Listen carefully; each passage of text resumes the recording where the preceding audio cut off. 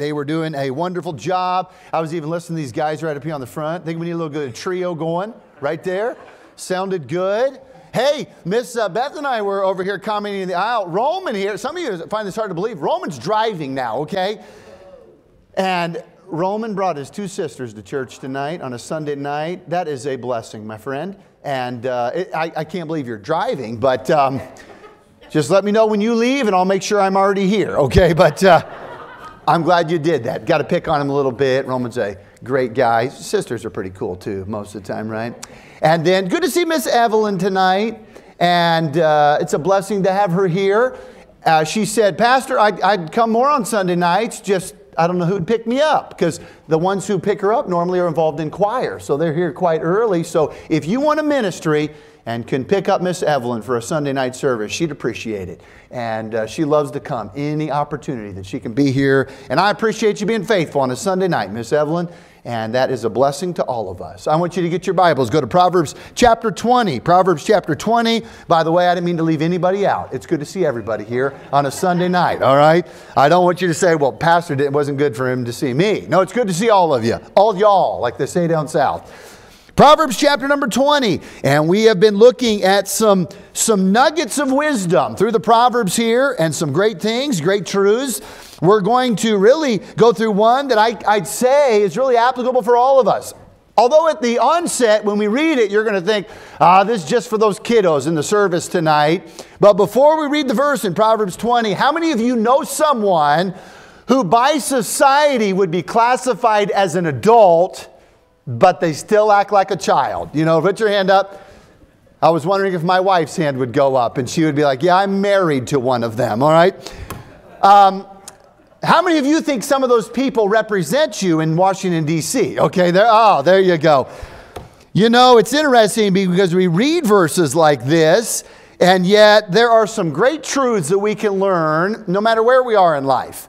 And so tonight I want to look at Proverbs chapter number 20, and we are going to examine verse number 11. Read it there with me. Follow along as I read. Here's the Bible says, even a child is known by his doings, whether his work be pure and whether it be right. You know, it's interesting in the world that we live in today, there are a lot of things that are taking place, a lot of decisions that are being made, and the sad thing is we are reaping a generation of young people who were not taught to do right. As a matter of fact, they were left on their own to do whatever they wanted to do because many parents didn't want to ruffle any feathers. Many teachers didn't want the problems. And so now we come to a verse like that and we say, yeah, there's some people that are known by their doings, all right. And as a matter of fact, they're making some very, very poor decisions. For some, maybe that were even raised in church, they have maybe backslid away from that. They've gone wayward. And what I'm going to share tonight is this. We are all given personal responsibility. We all make choices. And so if a child chooses to do that, they make that choice. But there is some weight that falls back on mom and dad's shoulders as well. There's some training that God wants us to do with our children, with those that God brings in. And by the way, you may not have children. You may have gone through those child training years. But do you know, as a church family, as a body, guess what? We're all given that responsibility. Maybe as a Sunday school teacher, maybe as someone that comes alongside and is encouraging that next generation. Maybe a family that lives next to you. Maybe someone that you work with that's really struggling. And the truths from God's Word, these practical principles of wisdom can be used to really guide and direct. So I'm going to challenge you, whether you're a young person, whether you are an adult that is raising young people. Maybe you have gone through that stage, but I want us to look, even in the society that we live in, how many of these principles that God said were not followed, and now we're seeing the consequences of them. Back on April 20th of 1999, in the small town of Littleton, Colorado, two high school students, Eric Harris and Dylan Klebold, enacted an all-out assault at Columbine High School. Many of you may remember the news from that. The boys' plan was to kill hundreds of their classmates, peers, using guns, knives, homemade explosives. So they walked into the halls, into the classrooms of that high school that day, and they sought to do as much damage as possible. They were killing people at will. I can still remember the pictures, the news pictures of agents running around the building looking for ways in. How are we going to manage this situation, not knowing what they were going into? When the day was done, 12 students, 1 teacher, and both Eric and Dylan were dead. In a report that was written by it was actually in the Wichita Eagle, I believe, 2 days after this event, this quote: "Klebold was a follower, not a leader, who went astray after he met Harris, friends say. In Cub Scouts, he was a bright, dedicated boy who worked hard for his badges. He also got along well with his older brother. But 4 years ago, he met Harris.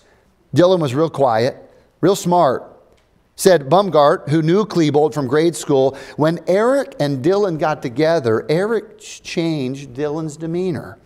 The two got their own home computers. They linked them with modems. They had death matches and violent video games, matching computer to computer," Bumgarner said. "They'd play these games for hours and hours." And since that time, who can count how many things like that have taken place on college campuses, in subways in New York City, all over our country and really around the world? It seems as if there are not only children, but now children who have become adults that really are going out and doing the things that they want to do.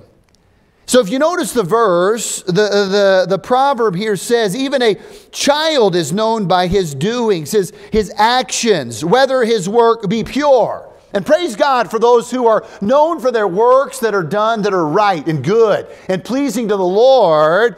But notice he also says there, whether it be right. You know, I believe God's desire is that as parents, we train our children. We train this next generation to be known, not for all the evil things that children do, but for the good. For things that are right and pure. I'm thinking, you know, when the Bible, through the Apostle Paul, is encouraging Timothy, he's encouraging me as a young man, and he says, Timothy, I want you to be an example of the believer. But he says in those verses, as you read that verse, he's reminding them, you know what, oftentimes children are looked down upon for this reason, just because they're children. He says, let no man despise thy youth. The word despise can mean hatred towards, it can mean with a disdain or looking down upon. He says there are oftentimes parents, adults, who look down upon children just because they're children. Maybe you have said that, oh, you know, they're just kids. I mean, all those kids are just always getting in trouble. I mean, they're always doing those things. Those ornery, pesky teenagers. And you know, oftentimes as young people, they're looked down upon because of things that they do that are wrong. And Paul says to Timothy in that verse, he says, I want you to be an example of the believer. And then he goes through a list of things in word, conversation, in charity, in faith, in spirit, in purity. And he gives him a list of good things. Hey, Timothy, be known for this. Don't let people look down upon you just because you're a young person. And you know, when we mention names like Eric Harris or Dylan Klebold or others that have been involved in those things, a picture of those individuals come to our mind, and what's known about them is not good. As a matter of fact, there are young people that I was in high school with. There are young people that I went to college with that now, when their name comes to my mind, what comes up is someone who is not doing right.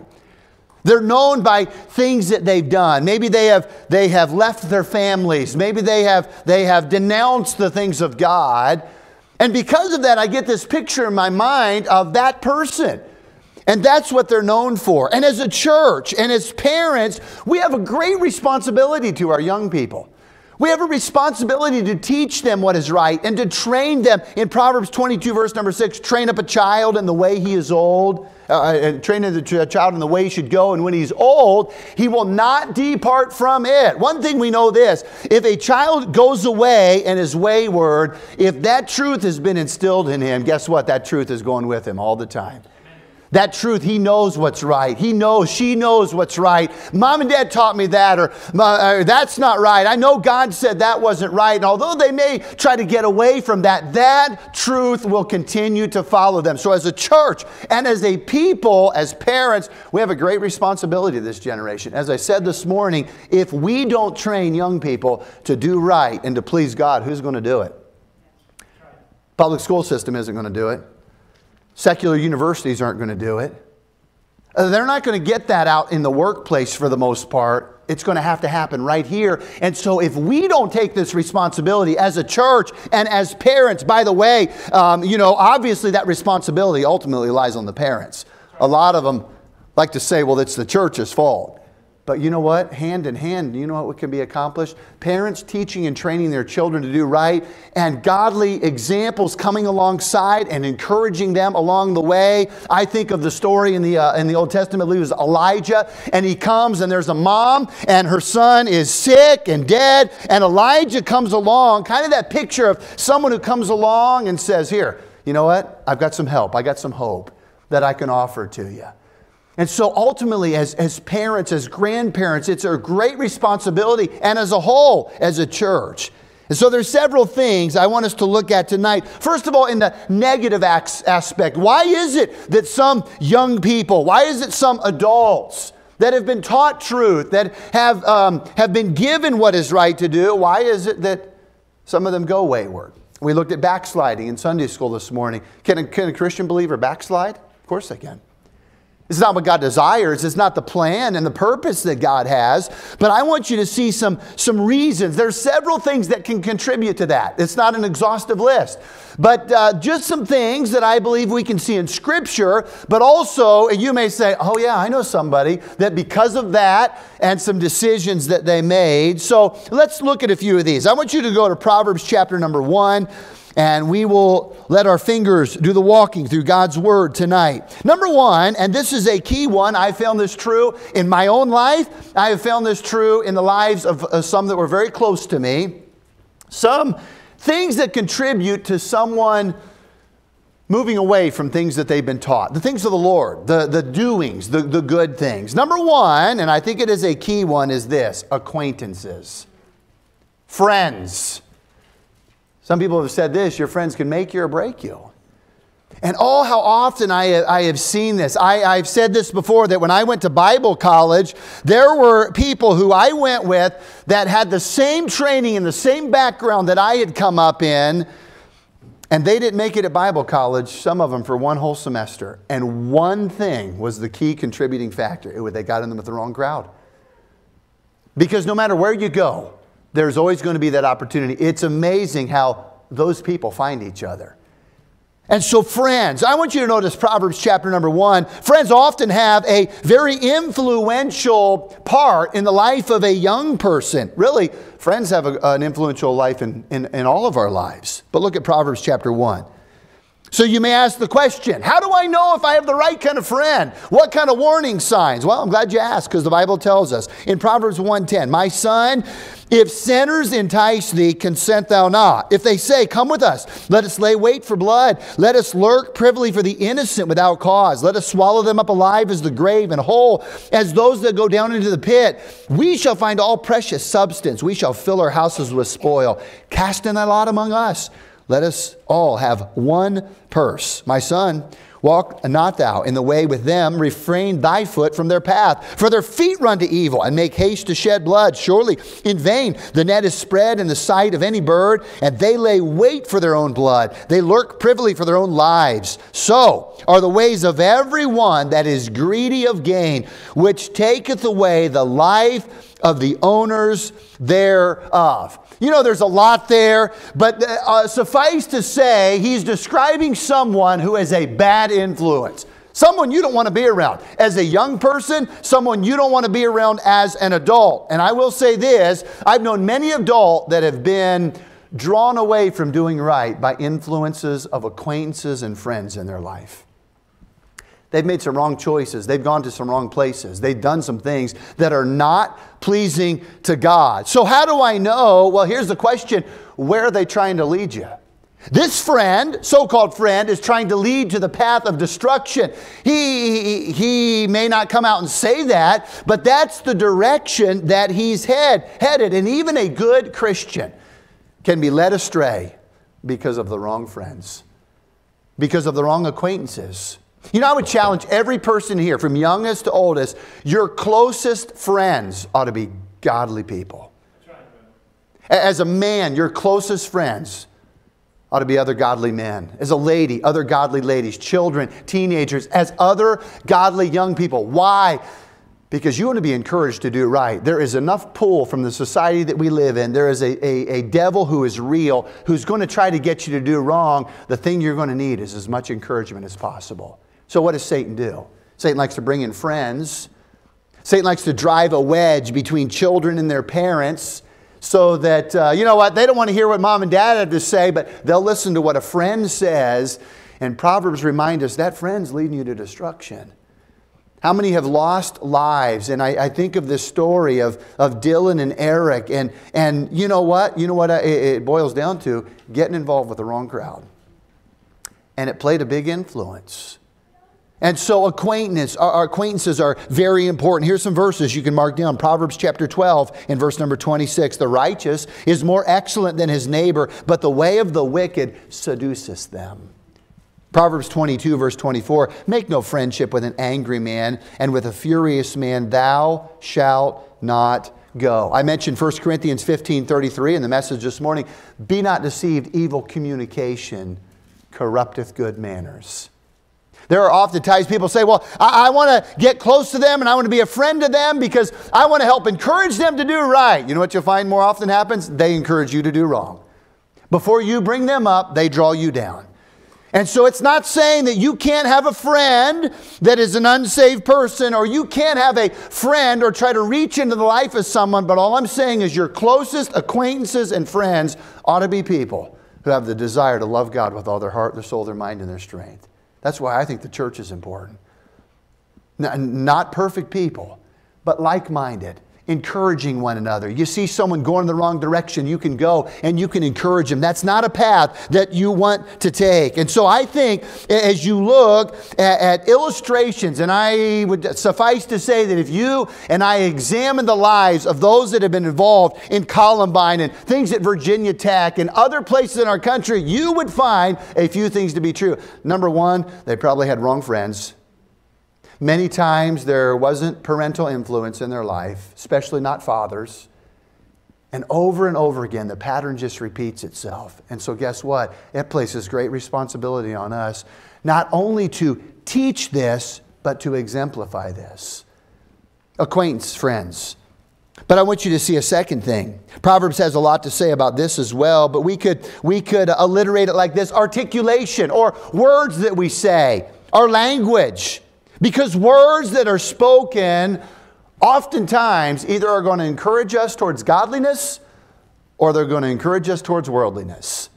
Here's some verses. Proverbs chapter 8, verse number 8. All the words of my mouth are in righteousness. There is nothing froward or perverse in them. I love Psalm 19:14. Let the words of my mouth, the meditation of my heart be acceptable in thy sight, O Lord, my strength and my redeemer. You know what oftentimes will draw people away is words.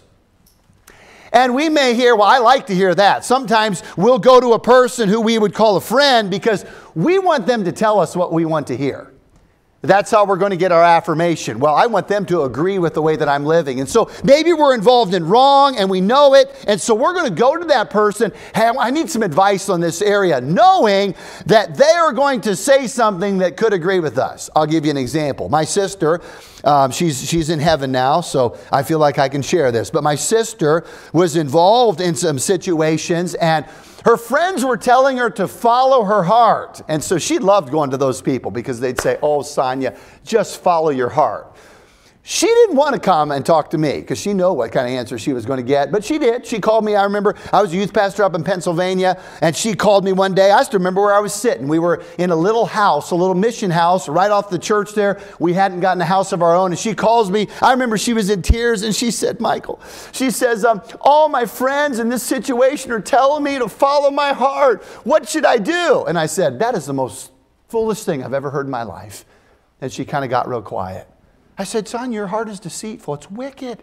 Don't follow your heart. Follow what you know is truth. And you know this is wrong. And she said, I know, but it's not what I want to do. I said, well, you called the wrong person because I'm not going to encourage you to do it if you know it's not what you should do. But isn't it interesting how we go to people because we know what they might say? Your children know that, by the way. They know who to go to. I've told you, if they want compassion in my house, they ain't coming to me. They're going to their mother. Because I ain't giving it to them unless it's deserved. I mean, if blood is gushing out and bones are sticking out, they might get some compassion. Otherwise, suck it up, buttercup. You know, come on now. Let's go. We got to keep moving on. We got things to do. But if they want, you know, some adventure, you know what? They may come and see me. Hey, Dad, can we go? Oh, no, that sounds like fun. You know, let's try that. Mom may be a little more cautious. Oh, honey, I don't know, you know. They're just still kind of, no, let's go do this. Let's go try this. We knew that with my parents. If we wanted to do something fun and exciting, we went to my dad because my dad was like, sure, go ahead. You know, don't kill yourself, but, you know, go ahead. Mom, always fearful. Like, I don't know about that. I don't know if you should do that. That's kind of dangerous. Yeah, Mom, that's why we want to do it, you know. But they know that, so they go to that person. But think of how important words are, words that we say. You know, oftentimes one thing that causes children to go astray is they hear one thing in the home and they hear something totally different at church. We darken the doors or we come in the doors of that church, of the church building, and we know the Christian lingo, we know the words to say, we know what not to say, and then we get home and it's not that way. Did you pick up on that verse, make no friendship with an angry man? Homes that are filled with anger. Homes that are filled with words that aren't pleasing to the Lord. And we wouldn't say them maybe amongst our Christian friends, but boy, we know the world would accept that, and so we don't mind saying it at the workplace. Could I challenge you and I as parents in raising this next generation to be very careful with the words that we say? Not only that, but the words that we allow. Off-color. The world is full of off-color gestures and comments and crude and that's why I think Paul in Ephesians, he said that, hey, don't let that be once named among you as becoming saints. It's important.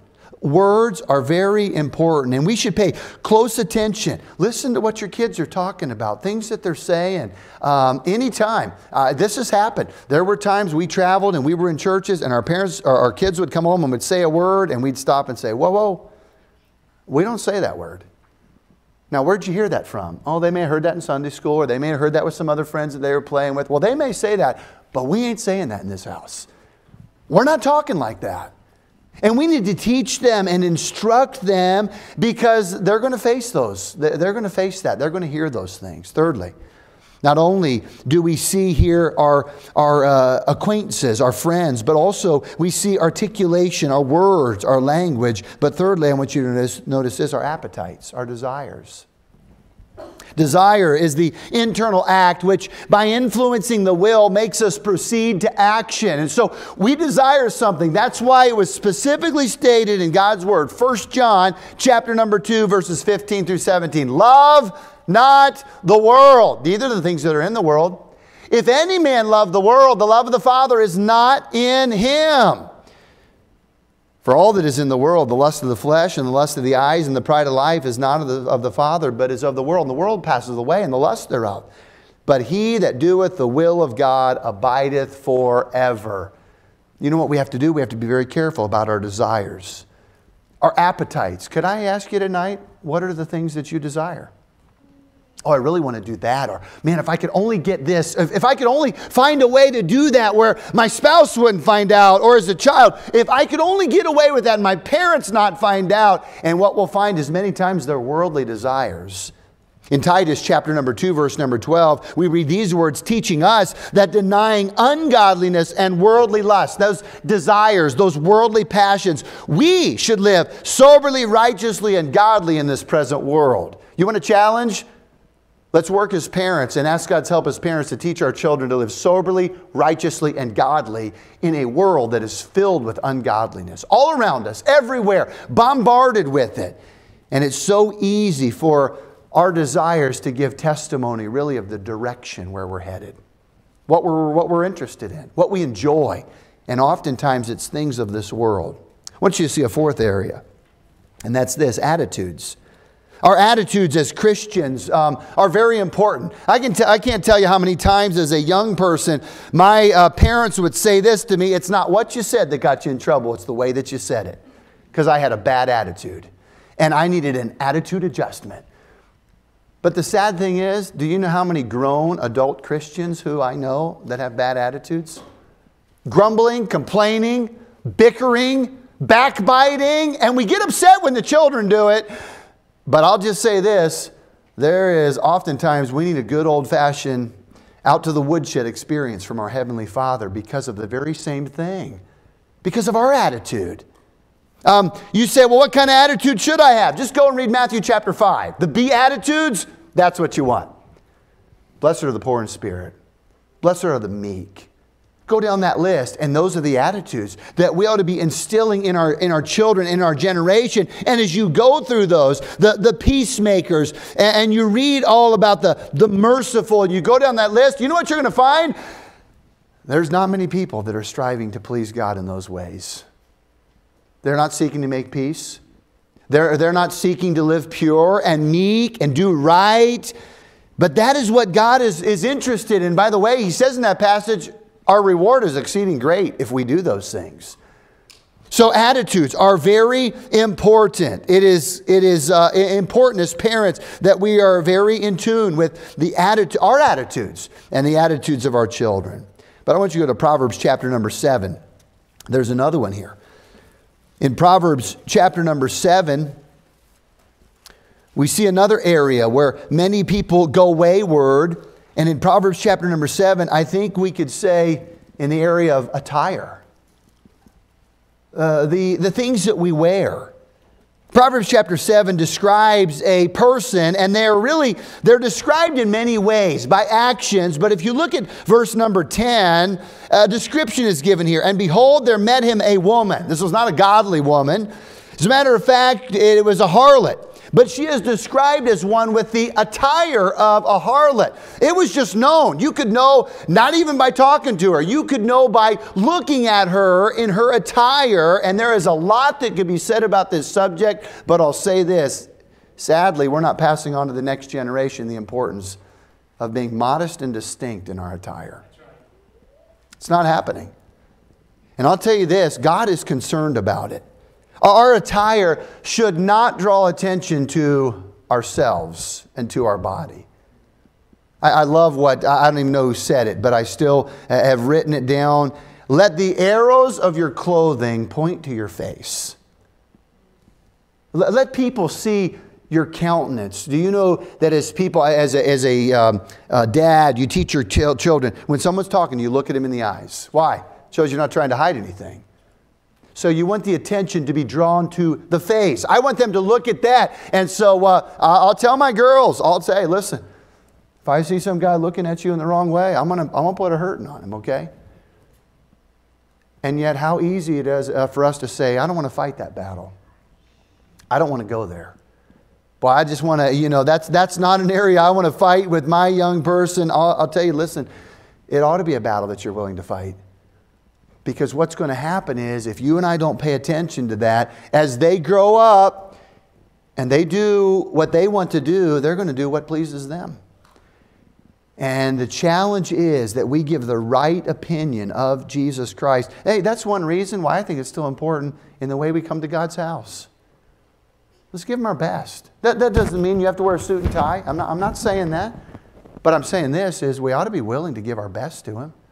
We ought to be willing to come and at least, hey, if you don't take a shower all week, take one Saturday night or Sunday morning, man. Just, guys, clean up a little bit more. Spend some time because it's important. And the things that we allow our children to do, in essence, we're saying that's okay. And I'll tell you, there's times where my wife, and by the way, very discerning, she'll have our daughters try on something, but she'll say, you're going to check with your dad. Amen. And there's times they've come down and be like, nope, we're not doing that. Not happening. I don't care if they think I'm a bad guy or not. It's not happening. Because I want to protect that. Amen. And I think it's important that we do that. It's not something that it's popular to preach on, but I think God's Word is very clear. It's principles. It's not, can I wear this and can I wear that? It is the principles of modesty. God wants us to be modest. God wants us to be distinct. You know why there's so much confusion in our world about whether a man is a man and a woman is a woman? Because the lines have just been blurred. God says a man is a man and a woman is a woman.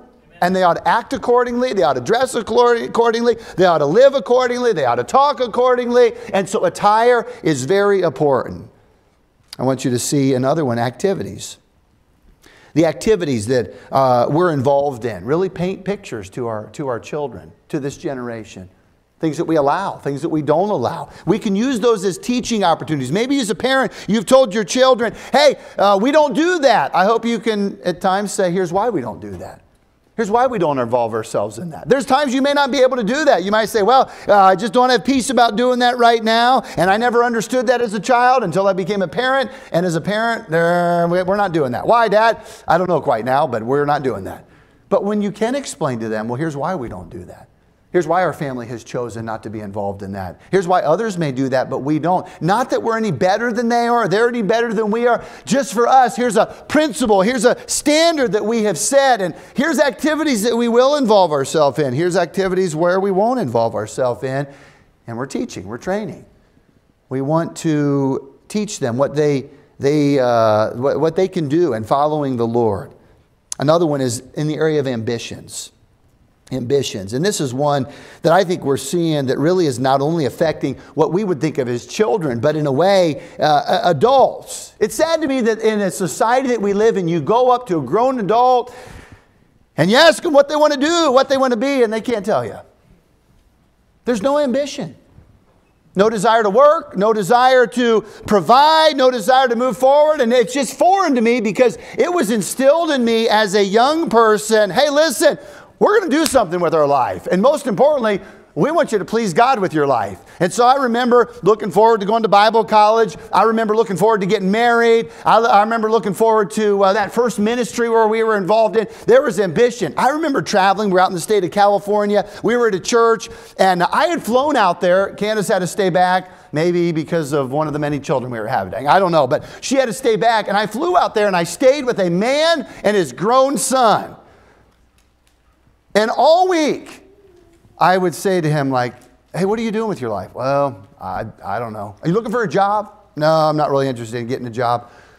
College? Nah, no, I kind of tried that, didn't like it. All right, what do you want to do? Well, I enjoy staying home and playing video games all day.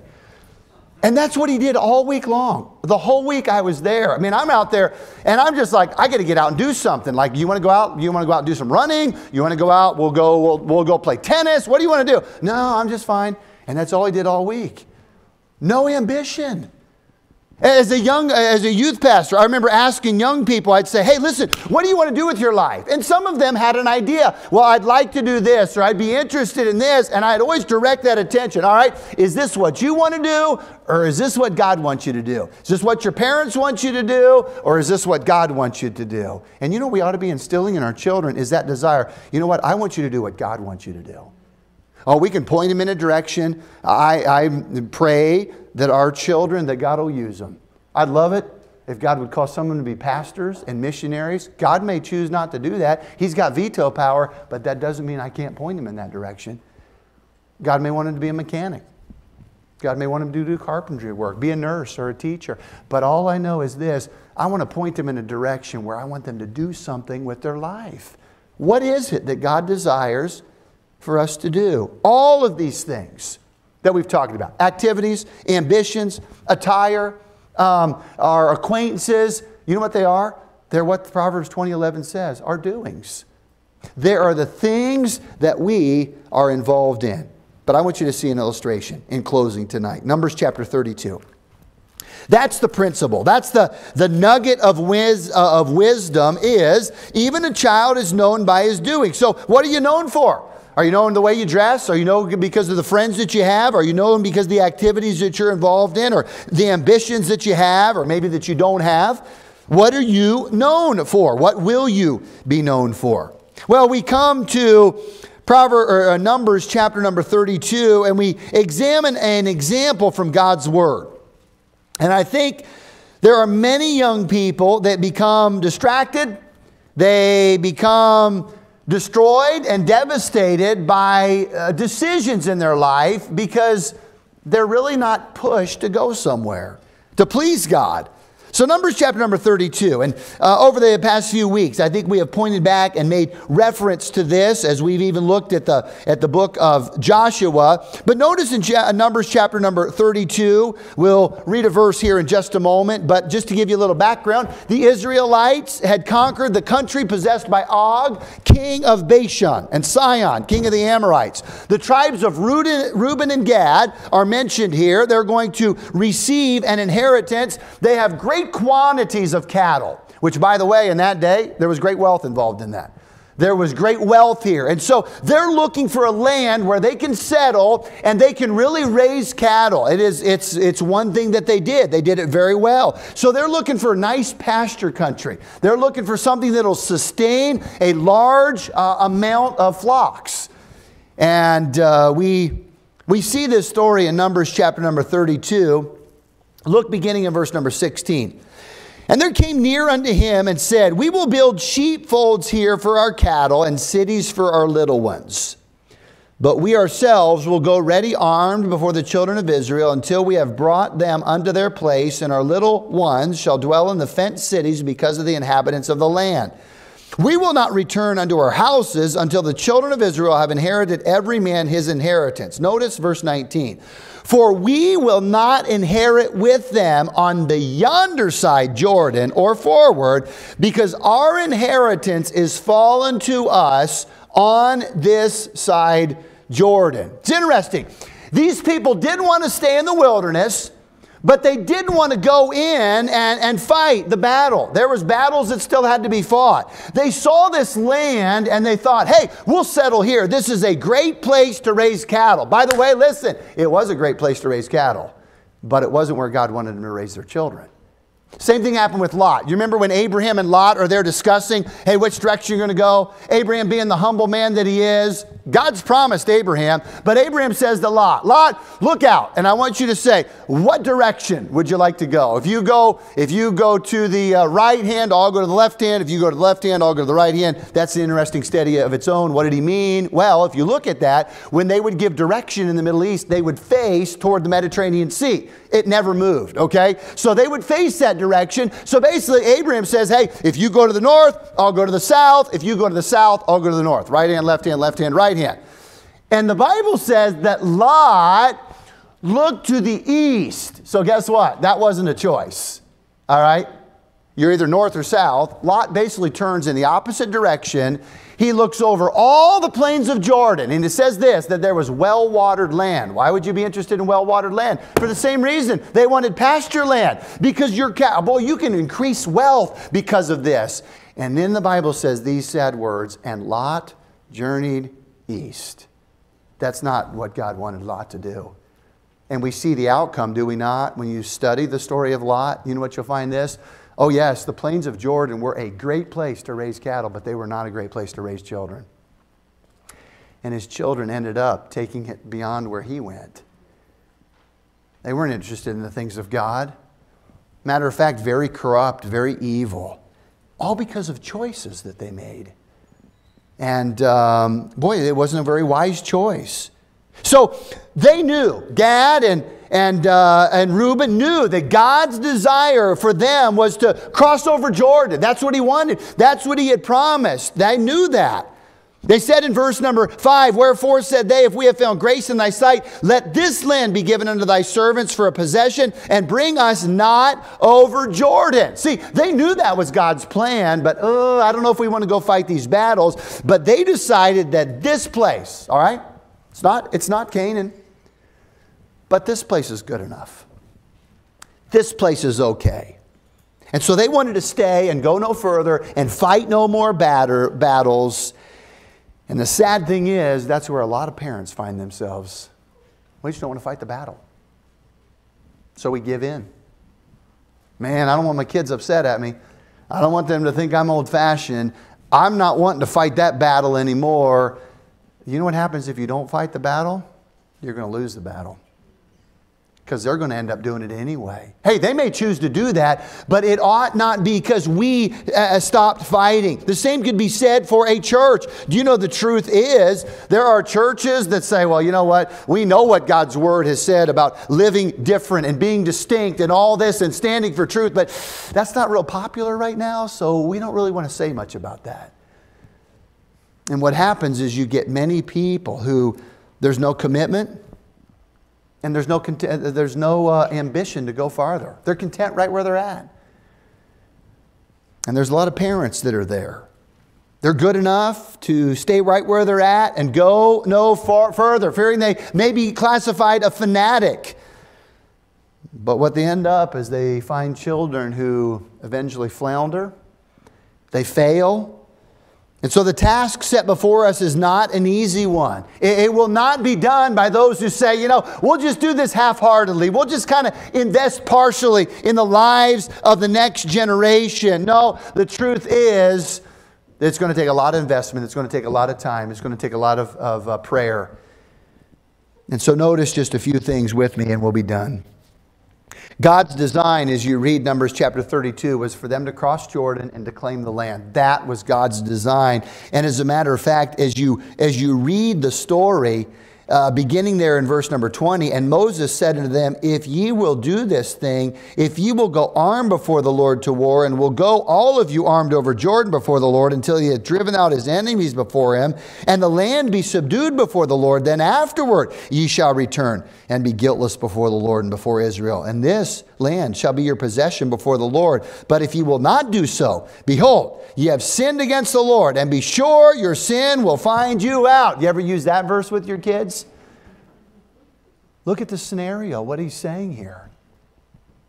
Hey, you can't just stay here and not fight the battle. You can't just not keep pressing on. You can't be content where you're at. God had planned on them crossing the Jordan River. Remember the picture, we've looked at it. That's the picture of a surrendered life to Christ. It's dying to self and living for Christ. It's not the picture of going into heaven where there are no more battles.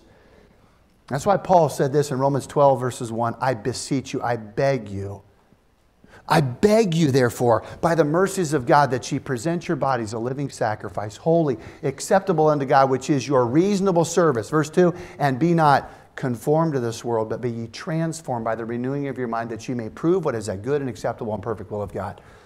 Oh, if they would have understood that. Listen, it's okay to be different. It's okay to keep pressing forward. It's okay to fight the battle. It's okay to lose the battle and then to get back up and keep fighting. But don't be content where you are. God's design was for them to keep pressing forward. And the sad thing is, we often, in the same way, we do things and say things that we're not willing to do.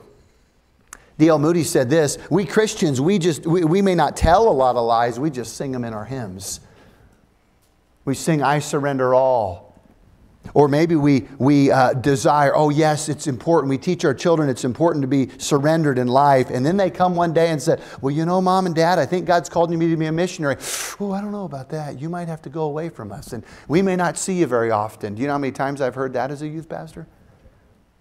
Or, you know, I know it's important for them to get a good education, but just so they have something to fall back on, you know, God doesn't need a fall back on plan. What He equips them and enables them to do, He's going to provide for them all along the way. And so we may sing all to Jesus, I surrender all to Him, I freely give, I will ever love and trust Him, in His presence daily live. Do we exemplify that? Do I exemplify that? God's design. But as you study the story, their desire was to stay right where they are. All they could see was the supply of what they had, the pasture land. They could not see all that God would have for them. They could see right there, and they were content with that. So they tried to make it sound spiritual. If you look at verse 19, the verse we read, for we will not inherit with them on yonder side Jordan, or forward, because our inheritance is fallen to us on this side Jordan. They made it sound like this was the will of God. Hey, this is good here, so we believe this is what God wants. What did God say? I want you to cross Jordan, and I want you to conquer the land, and I want you to possess it. But they were content. Someone once said this, selfishness is never worse than when it puts on the garb of religion. We sometimes desire what we want. And so because of that, God's design was for them to go. They desired to stay. In essence, they became deficient. They exposed themselves unnecessarily to their enemy. They missed, if you look, they missed many blessings. They excluded their families from seeing victory at Jericho. And their faith was not enabled to increase. They really didn't believe, they didn't get to see the great things that others did. And sad to say that we have seen a generation of young people who've grown up in church that really haven't seen God do a great work. It's kind of been mediocre. It's kind of been, we're just going to survive and we're just going to maintain. And we may talk about revival, but yeah, that was a long time ago. And so they begin to wonder, oh yeah, our church still has prayer meeting, but I don't really know if God's really doing anything or not. And their faith doesn't increase. You know how exciting it is when your children see answers to prayer? It's encouraging. It's encouraging to see that. It's encouraging to see not only parents who come to church, but see young people as they grow and they make decisions on their own. Then they're like, hey, now we want to be in church. We want to come and be faithful. Not just because mom and dad made us come, but we want to come. And it's exciting to see that. That's why I think it's important in the day we live in to not only tell our children that church is important, show them church is important. Not only tell them that prayer works, show them that prayer works. And over again, we can see that through God's Word. The interesting thing about these two in Colorado, they are ones who, as seniors, they go in, they murder their fellow classmates, teacher, and if you look at their lives, you'll see they were allowed to spend countless hours in front of a computer screen. They played violent video games. Records show they searched wicked sites on the internet, watched vicious movies, and they conjured up details of a horrendous massacre. They came up with this. And many parents, we wonder and we worry, well, you know what, if I don't allow my kids to be involved in some of those things, they're going to rebel. No, listen, if you don't teach them and train them to love God with all their heart, soul, their mind, and their strength, they're already headed that direction. That's the direction they're going. And so our desire ought to be as a church and as parents really to look, are there any warning signs? Are there things that they're talking about? Are there things that they're involved in? Like I mentioned, the warning lights on our automobiles. We don't ignore those problems, and yet we might see warning lights or something may come. What's going to happen? What are we going to do? And I've been excited to see some of the young people here at the church that have come to know Christ. We pray about that. I hope as a parent you pray about that. But we want to see these young people come to know Christ, but not just to come to know Him in salvation. That's a wonderful thing. I want them to experience the life, the abundant life of Jesus Christ. That life that is like, you know what, there is great rewards in serving God. I don't want my children to grow up and serve God because Dad did, or to go to church or be faithful to church because Dad was. I want them to desire to do that because that's a decision that they've made. And so I believe God, His design is that we face those battles. We fight those battles. We stand for truth. We don't compromise. We can do that lovingly. We can train up a child, our children, and we can be great examples to them. I appreciate as a pastor the support as a parent that I've gotten here at Faith Baptist Church from those of you that have been in the journey a lot longer than I have. Some of you raised boys, and I've gotten great knowledge from you. Some of you have raised girls, and I've needed all the help I can get. You know, but isn't that a blessing that you can go to others and you can maybe learn from mistakes that they made? Nah, don't try this. Or, you know what, here's something that we did. What a blessing that is. We can pray for our children. We can really ask God's mercy on this next generation. But wouldn't it be wonderful if Faith Baptist Church, through Faith Baptist Church and the parents and the grandparents and others involved in the lives, Sunday school teachers, youth workers. Wouldn't it be wonderful to see a generation of young people that move out from this place, or maybe stay right here but just continue on with what they've been taught and trained? All around the world. And I think that's something we ought to pray about. That's all that we ought to really encourage our children and young people towards. But how can we do that if we're not willing to do it? Maybe God's called you to do something and you haven't been willing to say yes. And maybe your children need to see you say, oh yeah, we'll do that. We'll obey in that area. We'll follow the Lord in that step of obedience. And then that encourages them that they can take their step of obedience. Even a child is known by his doings. Adults are well. What are you known for? Are you known as someone, child or an adult, someone who loves God with all their heart, soul, mind, and strength? It's not just words that you say, but your action and your life backs that up. Father, I pray that you would help us to be a people that are exhibiting signs that we have been born again. We're not content where we are. We don't place emphasis on an empty profession of faith, but we truly have come to the place where you have changed our lives. It's evident. I'm excited about these that in just a couple weeks we're going to follow you in believers' baptism and just identify with you. What a great testimony that we can come alongside and encourage them in this decision. As parents and as a pastor, I'm encouraged to see parents who are faithful to bring their children to themselves be here faithfully on a Sunday night, even on a Wednesday night, and just encourage them in that way. But I pray that we'd consider even steps of obedience. Maybe there is some areas of worldliness. Maybe there is some appetites that are being fed that don't need to be fed. Maybe there's some acquaintances that need to be encouraged, and maybe some that need to be discouraged. I pray that we'd examine those friendships in our own lives, and we'd really desire to number one, have a close relationship with you, but secondly, that we would seek to have godly influences in our lives.